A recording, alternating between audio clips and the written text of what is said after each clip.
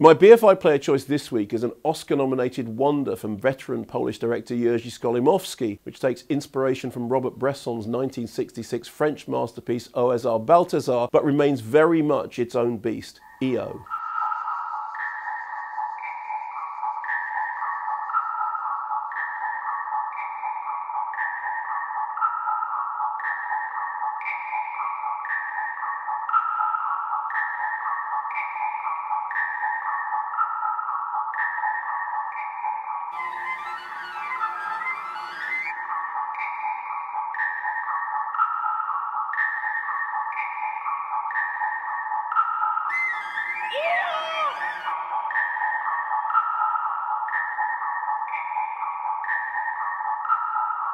This film was made out of our love for animals and nature, says a closing intertitle, reassuring viewers that the animals' well-being on set was always our first priority. Well, that's good to know, because the world through which this titular donkey travels includes its fair share of violent encounters with bestial humans. There are the football hooligans who beat him because they believe his braying lost them a game. There's the furrier who snaps caged foxes' necks and gets a hoof in the face for his troubles. There's the illegal flesh trader who sells EO for salami, and the donkey's unexpected friend who confesses that he's eaten hundreds of kilograms of meat, including donkey.